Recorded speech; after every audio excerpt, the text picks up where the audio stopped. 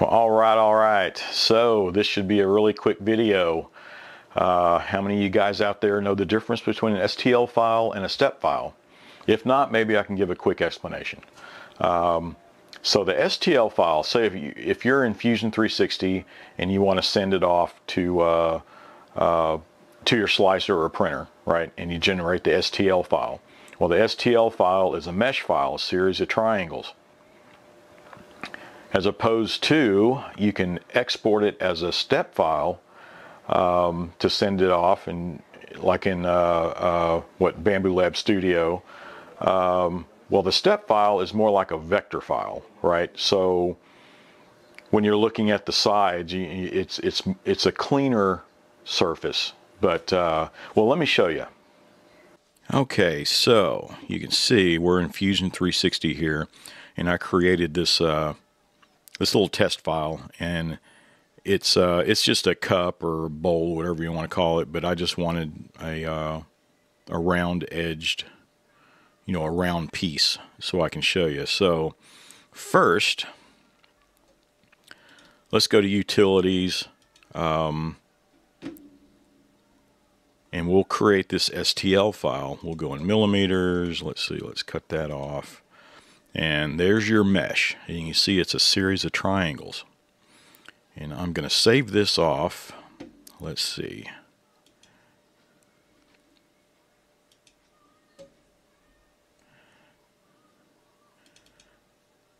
And let's just call this cup STL.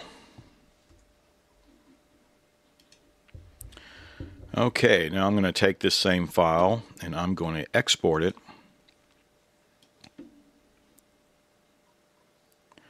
Under test fixtures, let's see, we want to save this as a STEP file.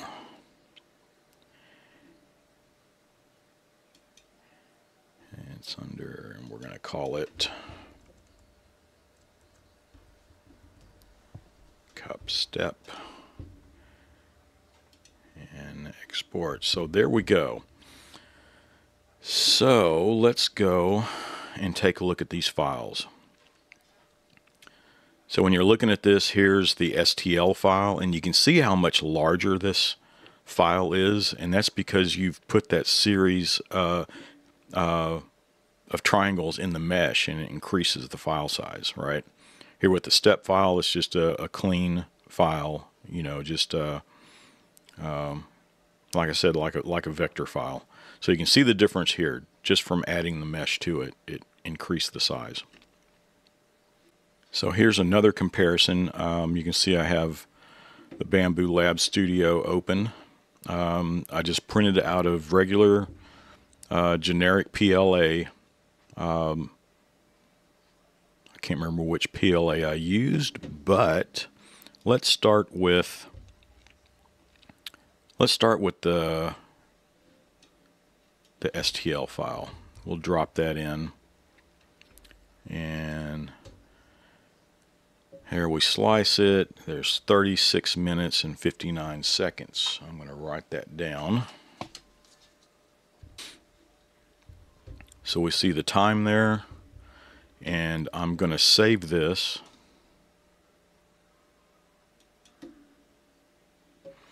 And it's going to save it as the .3mf into the same folder. Okay, now, oops. Let's take the STEP file and drop it into place. We'll slice it.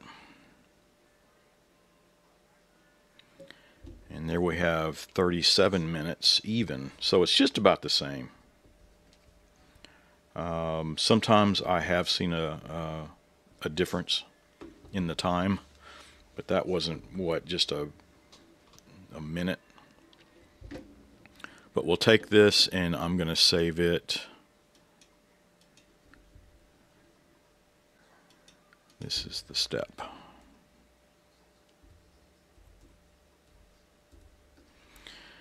Okay. So let's take a look at the size here. So here we have, this one was, yeah, that was the STL. Here's the 3D, yeah, the 3MF.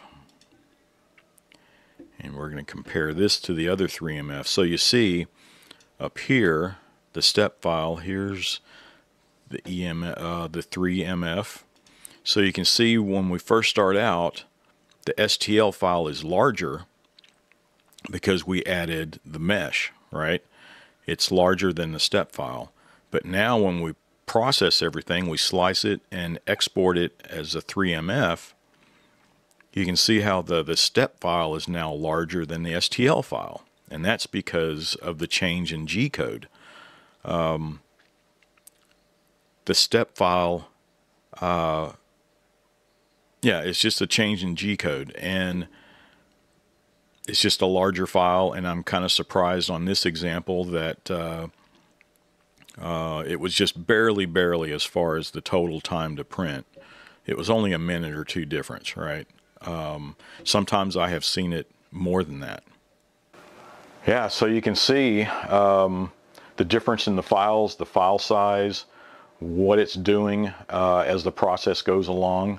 And well, I took both samples, you know, the same one from the STL and one from the step file, and I printed it off in the P1S here, and I put them both in there. I used the same settings. I just out of plain PLA, you know, nothing special.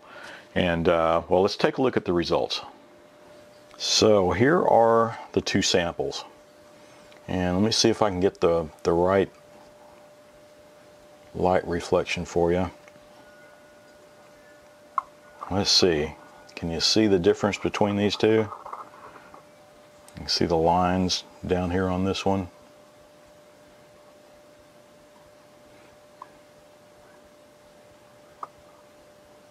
Can you see the difference?